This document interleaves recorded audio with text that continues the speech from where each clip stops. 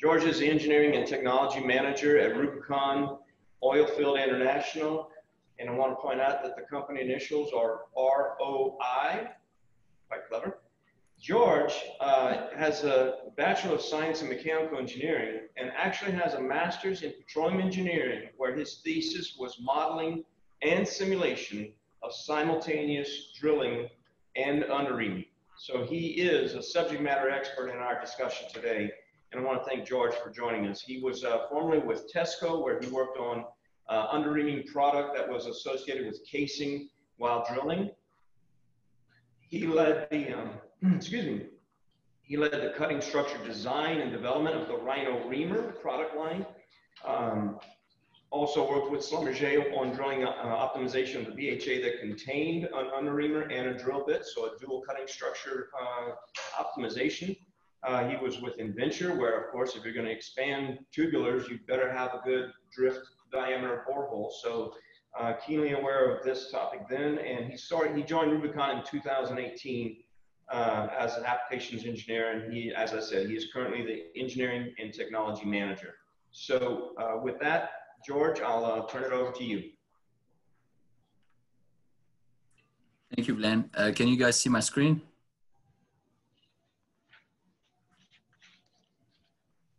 Yeah, we can see it.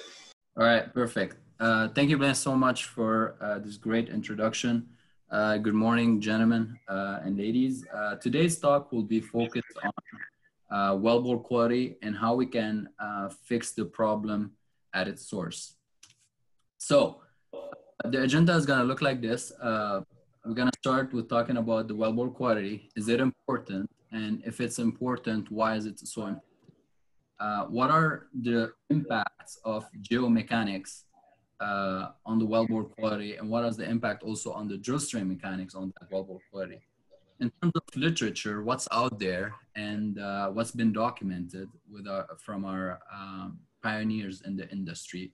And also, we're gonna talk about our product, which is the Gundra Reamer, which is a smart stabilizer, and how it can help on this subject, which is wellbore quality. And then we'll end with a couple of case studies, and we'll conclude at the end. So to start off with, why is wellbore quality so important? So what is our main objective here? The main objective is we want to drill as fast as possible, okay? So we want to increase ROP, right? In order for us to increase ROP, we would like to maximize the weight transfer. So in theory, if you would like to drill faster, you want to increase the weight transfer to the bit. So we would like, in theory, this relationship is linear until it's not. And that's when we're entering into an inefficient zone where we're not drilling efficiently for different reasons. And that's what we call the founder point, whenever we go from linear to start decreasing in drilling efficiency. And we can look at MSE, we can look at different KPIs, but this is the theory behind this. And in order for us to maximize that weight transfer and to keep drilling as fast as possible, we need to take a very deep look to the wellbore quality. Because if we don't, if we sacrifice that wellbore quality, you're gonna start having issues such as spiraling, such as wellbore tortuosities, such as wellbore imperfections, and we're gonna dig into all of that in a second.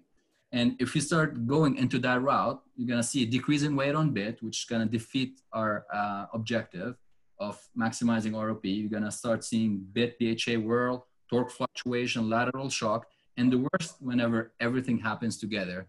And we'll talk about the spiral of death in the literature side. And all of these, you put them to combine together, it's a recipe for decrease in ROP, rate of penetration. It's gonna increase your non-productive time, which is everybody's nightmare. And you're gonna start, it's gonna be very, very costly, which is damaged BHA components, bits, et cetera, et cetera. So in order for us to avoid that, we need to take care of the wellbore quality. There's no way around it, but make no mistake, let's not focus on drilling only. It's very, very, very important to look at the whole life cycle, because at the end of the day, you're just like our previous speakers were saying, it's very important not only to focus on drilling, because what comes after drilling is also extremely important, and it's going to affect your overall well, such as deployment of casing. We don't want to deploy casing or put them at a certain depth, that undesired depth, such as short of the design, because it's going to also affect your cementation. When I'm talking about cementation, mainly I'm talking about the centralization programs, the centralizers that we're running, and eventually the production wellbore integrity. So once we talk about, in general, the wellbore quality, it's not affecting only drilling, it's affecting everything comes to drilling. And I think it could be misleading, or sometimes it's a mistake only to focus on drilling. So this is why it's very important to do. Now, however, even if we're looking at all of that, we have stuff that happens whenever we're drilling, such as formation that's gonna collapse on you, such as a mobile formation, reactive formation, overpressured formation, unconsolidated formation. All of those, these are type of formation, these are challenging formation that's gonna cause you issues, such as creating ledges, tight spots, and all of those that, and restriction in the wellbore, which means eventually you might get stuck downhole. So when we say that, if you're getting stuck downhole, that's an increase in non-productive time and a lot of dollars. Nobody wants to get stuck downhole, especially leave the BHA behind. And then if we're lucky, and if you're really lucky and you end up tripping out of the wellbore and you made it safely, you pulled your string to surface, we left behind a wellbore with a very bad wellbore quality in terms of the wellbore war is very tortuous, it's spiral. So what does that mean? It means that your casing deployment, they're gonna be affected, and everything after it, just like we talked about in the well life cycle. So wouldn't be important, so to talk about having a proper stabilization that I'm gonna just talk about in a second in the BHA mechanics, but wouldn't be important also to have a component or a drill string that's gonna provide you that safety net, that insurance against these geomechanical challenges, such as a smart stabilizer.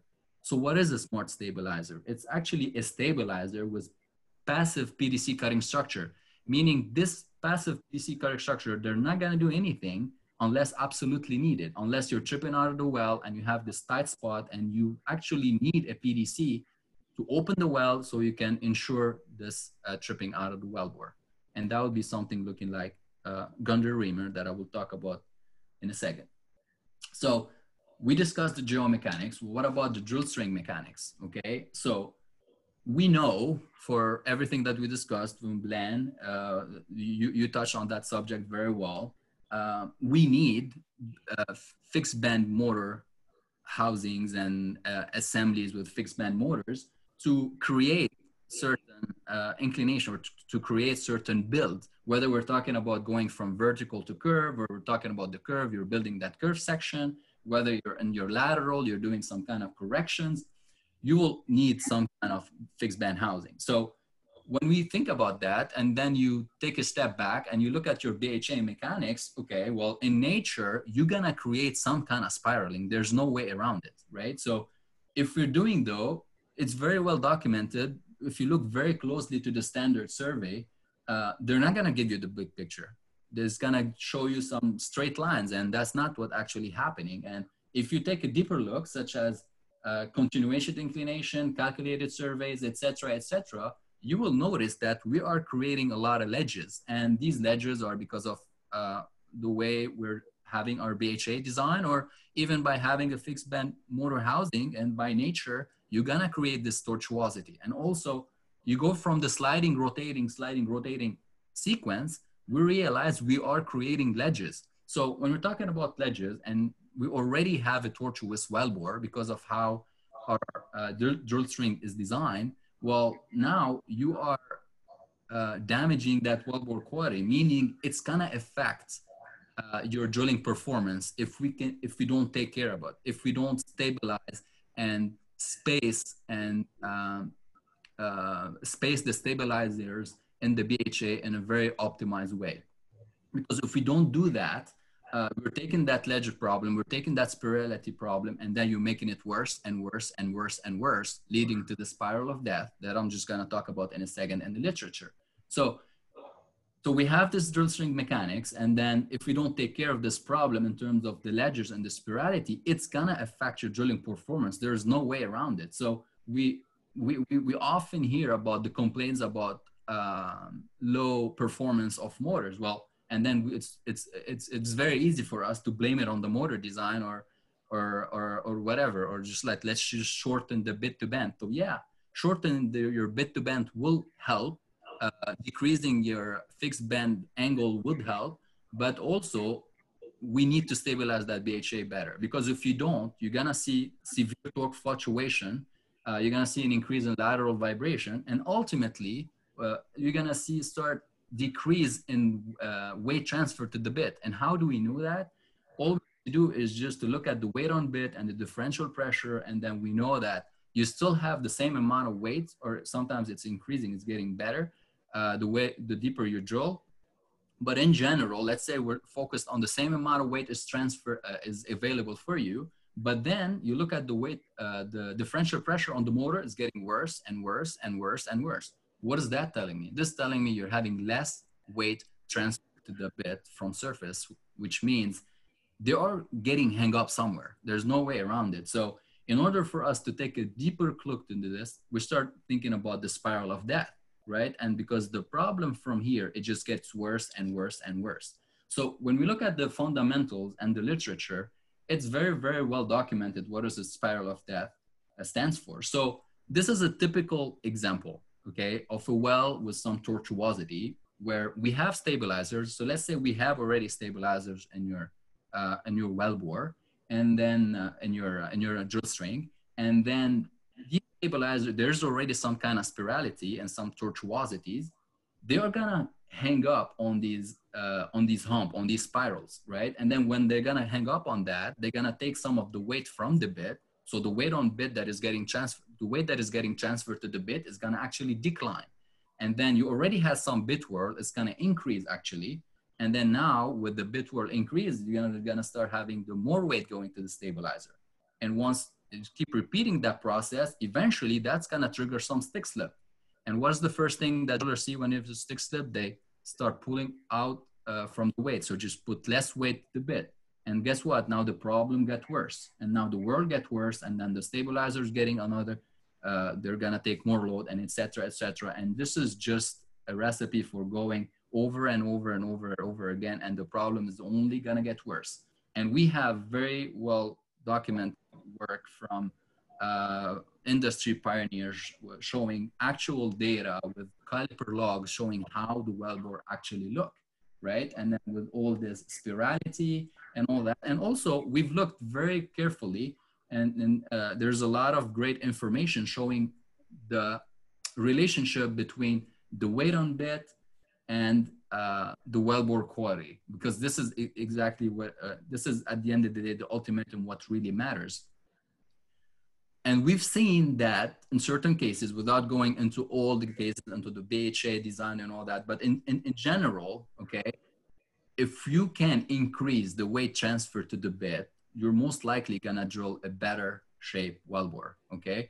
And we've seen that from entering from one formation to another and all of that, but we've noticed that if you can increase that weight transfer to the bit, you're gonna drill a better weight shape wellbore, because if you don't, you're gonna start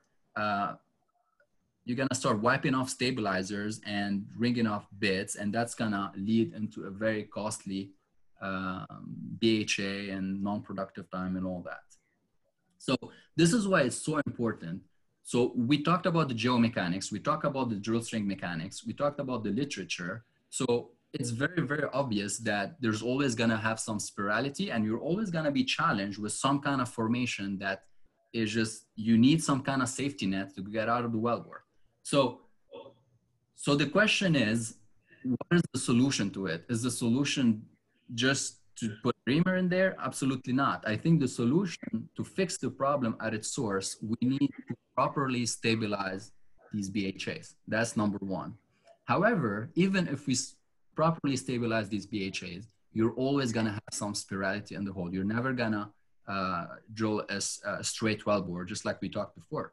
So in order for us to do that, it's important to have a smart stabilizer in a hole. So a smart stabilizer will look like something like the gondola reamer, which has passive PVC cutting structure on the down reaming side and the up reaming side, meaning that this PVC cutting structure is under gauge, that it's not gonna touch or do anything unless absolutely needed, such as you have some spirality, such as you have some tortuosities, the ledges that we talked about from geomechanics.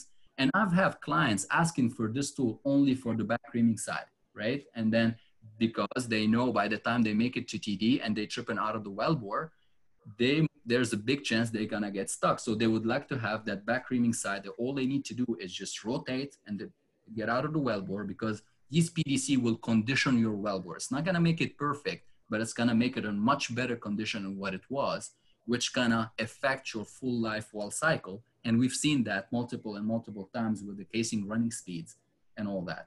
And that's one. Two, we've done a lot of work about the regarding the wrap angle, looking at the industry recommendation from our pioneers in the industry. And usually the rule of thumb for this GDR, the way we design it, is to have a line of sight. So we can see light from one way to another. So that's one. Another one, we looked at also how we can maximize bypass, right? In order for cutter evacuation and all that. And also it has other features on the gauge. We can put TCIs, we can put all kind of gauge options, such as laser cladding on hard face, different types of hard face. And it really depends on the area we're drilling with. In the area you're drilling, just like Europe, Middle East, Latin America over here, depending on the type of formation, what customer wants, and all of that. So this is all could be customized. So we're talking about this smart stabilizer. It's a stabilizer by fixing the problem at its source, by properly placing that stabilizer, but also it has this PDC cutting structure that's gonna condition your wellbore and kick in when absolutely needed. And this is a picture here showing that this is a perfect straight wellbore, which doesn't exist in my opinion. And your PDC cutting structure, they're not gonna be doing anything in terms of contact with it. But then as soon as this wellbore start collapsing on you, or you have some spirality or tortuosity, just like Ben was talking about in his case study, he noticed going from 8.5 to 1.5 under gauge. So in this case, we don't want your tortuosities and your wellbore wall to be hanging on a stabilizer and get hung up and going into the spiral of death that's going to eventually affect your performance, and you're going to end up tripping out of the wellbore and increase non-productive time. So that's why it's important to have these PDC features in there to provide you that safety net.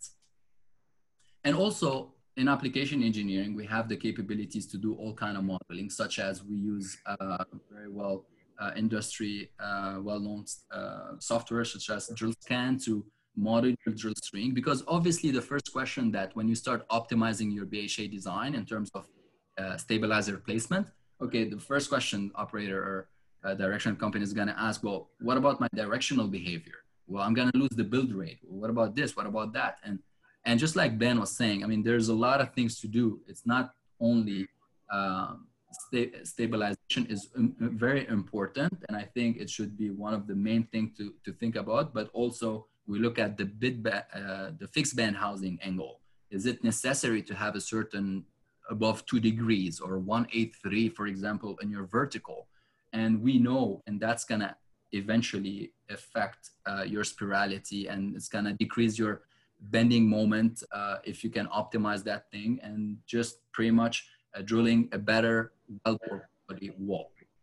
And what we can do with that also, although we don't recommend, we don't recommend back reaming in general, and we're trying to defeat back reaming by running proper stabilizers such as a gondola reamer, because a lot of customers, one of the objectives is we want to decrease back reaming time and reaming and back reaming time, because I mean, I've had customers in the Middle East and other places where 3 days of total with reaming and back reaming time, which is a lot of non-productive time. So we've used the gondola everywhere in the world to decrease the reaming, back reaming time, to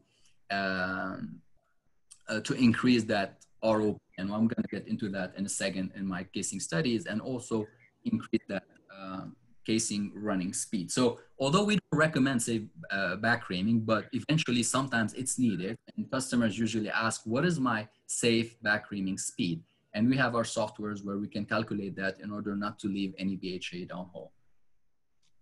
So moving on to the case studies, I'm not gonna go into all of them. I just chose a couple for this presentation. So this is a case study where we had a 6-inch hole with a 5-inch motor, and customer were going through all kind of problems, from weight on bit fluctuation, poor sliding ROPs, well path corrections, all of those. Meaning what? Meaning the weight that you're having available to you is getting hung up somewhere. So by using the GDRs, we were able to increase performance of drilling, and we see that an increase in sliding ROP by 31% whenever you're drilling, you're using your GDR versus you're not.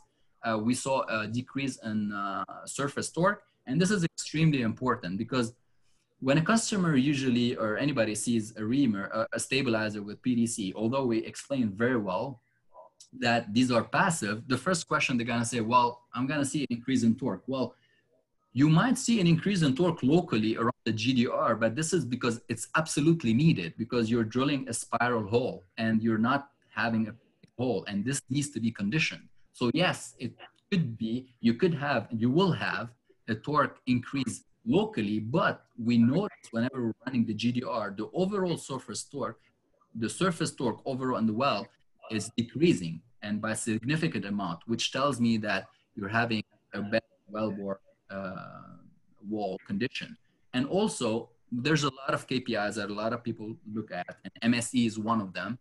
And in my opinion, maybe the lack of one KPI that everybody agrees on, it could be part of it. It's not, there's no one thing that we can look at and we say, okay, this is exactly what the wellbore roll is, because usually it's different factor that plays into it. But in terms of the wellbore quality, we look at also, in addition to MSC, we look at the open hole friction factor.